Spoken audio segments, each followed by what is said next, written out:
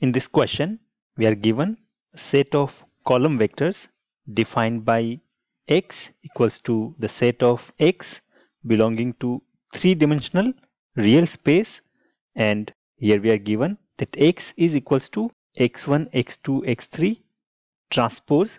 Here note that this notation is a more convenient or compact way of writing a column vector.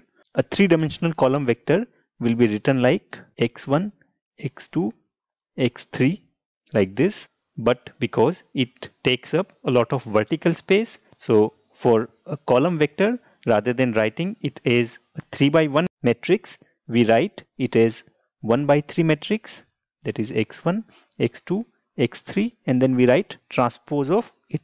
So the column vector of size 3 by 1 is same as a row vector of size 1 by 3 then taken transpose, and the components of our vector x satisfy equation x1 plus x2 plus x3 equals to 0. So our vector space x is basically set of solutions of this equation. So basically we need to find the solution space of the equation x1 plus x2 plus x3 equals to 0. Here note that we have n, that is number of unknown variables, that is equals to 3, and m, that is number of equations, equals to 1. So we have one homogeneous equation in 3 unknowns, and if I write that in matrix form, that becomes 1, 1, 1, x1, x2, x3, that is equals to 0. Here note that this is our coefficient matrix A, and A is of size 1 by 3. And here it is obvious that rank of A is 1. So R, that is rank of A, is 1. And we know that for a homogeneous system of linear equations in n unknowns, if rank of coefficient matrix R is 1, then there are n minus R, that is 3 minus 1 equals to 2 free variables, and that will also be the dimension of our subspace X, and R, that is 1 constraint variable. So here in our equation x1 plus x2 plus x3, we can choose two of the x's arbitrarily, and third one will be solved in terms of other two variables using the given equation. So if I take x2 equals to minus alpha and x3 equals to minus beta, where alpha and beta are real numbers, and here note that I'm taking minus alpha and minus beta so that our final answer comes the way our options are given, otherwise we will have to do slight manipulation. So now if I substitute these values of x2 and x3 in our given equation, then I get x1 minus alpha minus beta equals to 0. This gives me x1 equals to alpha plus beta. So our solution vector will be x1, x2, x3, that is equals to x1 is alpha plus beta, x2 is minus alpha, and x3 is minus beta. Now to extract our basis vectors from this form, I will rewrite this as alpha plus beta minus alpha plus 0 beta, 0 alpha minus beta. This I will separate out into two column matrices so that I can write as alpha minus alpha 0 plus beta 0 minus beta.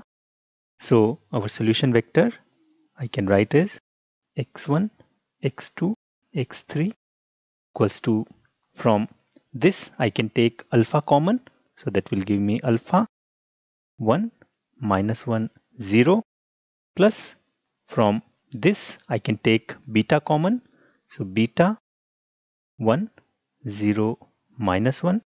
And if you can write these two vectors from this vector directly, that is also alright. We don't really have to go through these two steps. Here we see that our solution vector is written as linear combination of this vector, and alpha and beta are real numbers.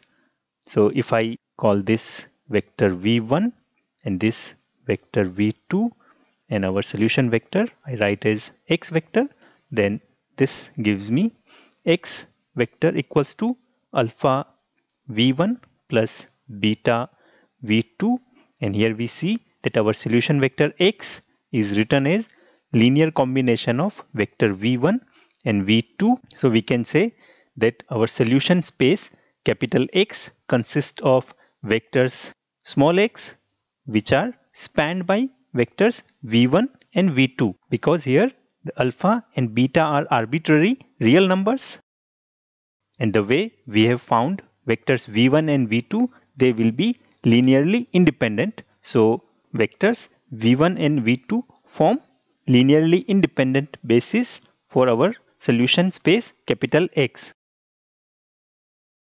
And if we want, we can check that these two vectors are linearly independent using matrix rank method, where I form a matrix with these two vectors as columns. So that will be 1, minus 1, 0, 1, 0, minus 1.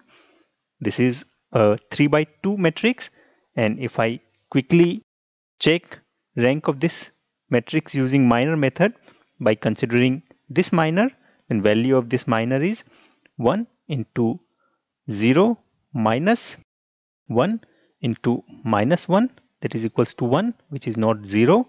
That means rank of this matrix is 2. That means this matrix has two linearly independent columns, and the columns of this matrix are nothing but our vectors v1 and v2. So v1 and v2 are linearly independent. So here our option A is correct, which says that the vectors 1, minus 1, 0 and 1, 0, minus 1 is a basis for subspace capital X. And here note that the basis for a given vector space is not unique.